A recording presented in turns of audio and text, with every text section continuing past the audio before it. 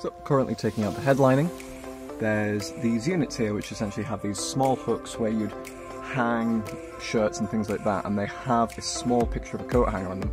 Now if you pull them away, there'll be a small just Phillips head screw in there that connects it to the roof and pins the headliner up.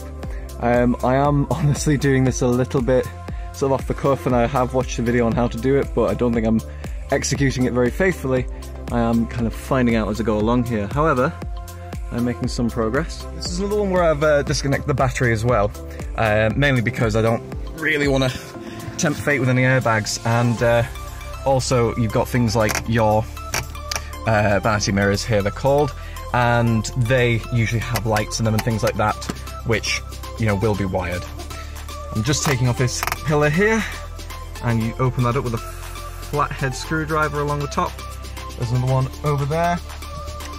And basically what I'm going to be doing is taking all the bits of plastic trim down, just so I can expose the headliner and get to the metal roof. So, 10mm bolt holding that in. And you can see I've just pulled it away here. I believe this is the airbag, so I'm trying not to, you know, fiddle too much with that. On to the next one. You can see here the headliner taken out, and we have cut a hole in the roof. I'll be showing some footage of how we did that in just a second. You might be able to have seen I've also had some rubber trim around it. This is us cutting the hole in the roof, the jigsaw that we bought. This is the rubber trim that we just applied with a bit of tiger glue, and it just goes all the way around. You can see here where I've sanded down the sides. That's because when you use a jigsaw you will get quite jagged edges. There were small bits of nip and tuck to do with the trim, however it was quite easy overall. And the point of this as well, of course, is just make sure it's waterproof.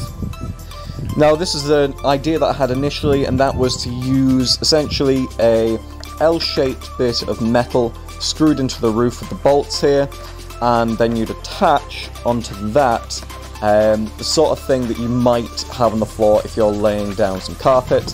It's called anti-knocks. That didn't end up being used in the end, but I've got a bit of footage here of what I was trying to do with it. So you can see it was going to fold up, and the idea was that we'd have quite a light pop top on top of here that could be supported by these sides.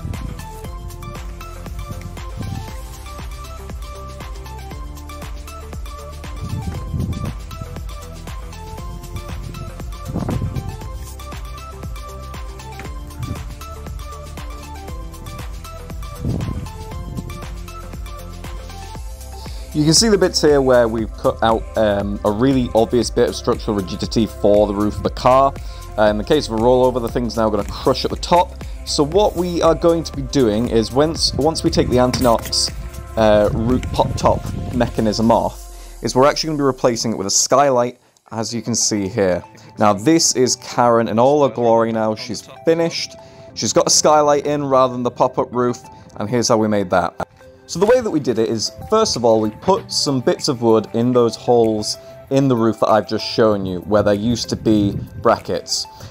We then built a frame on top of that, which we could then attach the skylight to, and we've used gaffer tape, waterproof gaffer tape, and what's called shed cladding, or bitumen cladding you might know it as, that you would usually find at the top of the shed, again to waterproof it. And that has made a really nice skylight. We've got ourselves a bed here. Now basically, on the side where you can see Sarah, you've got every other slat drilled into the bit of wood across the top. And on my side here, you've got, again, every other slat, but obviously the next one along. And the idea is that the whole thing comes apart, as you can see, like this.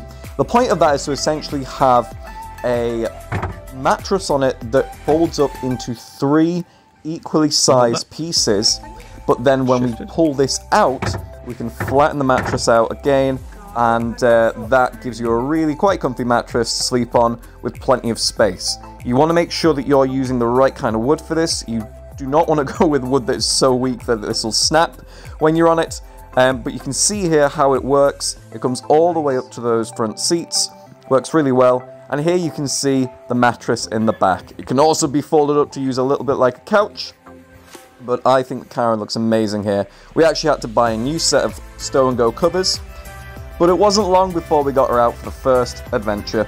We're going to keep you up to date because there's going to be more than a few things that we change on Karen, but I'd like to thank you all for watching.